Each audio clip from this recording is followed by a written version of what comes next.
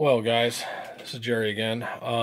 If you remember, about 4 or 5 days ago, I did a review on this Hunt for Life knife. It's 15.5 inches. You can see it's got the emblem on there, Hunt for Life. I can get it to focus, maybe. Anyway, and I told you that I liked it, but the company had sent me the wrong one, so I sent them a note on eBay, and they responded with, "Sorry, it was a mistake at our warehouse, and go ahead and keep it, and we'll send you a brand new one." I'm like, wow, great, please do. Well, yesterday it came. So here's the one that I actually ordered. It's exactly the same. The only difference is it has a different color handle.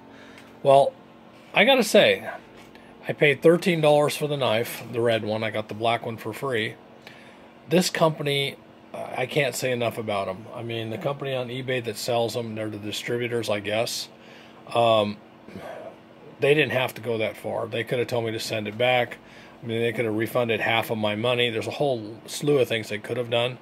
But instead, they refunded. I mean, they just gave me a new knife. So if you guys need a knife, I would have to say I'll put the link in the description below to their site.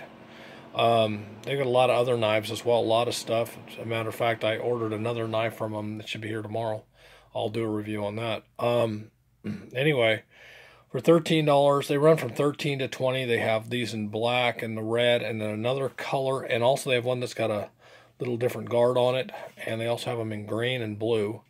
If you guys need a nice knife, they're strong. They're 2 millimeters thick, over like 2.5 thick. They're 2 inches wide, and the whole knife is 15 inches long, so the blade's 10.5, and they've got the blood grooves in them. Like I said, they're really nice made, and they are razor sharp. So for the money and the company, I would say if you guys need a knife, this is a good place to start. Great for killing beavers and coons. All right, thanks. Let me know what you think.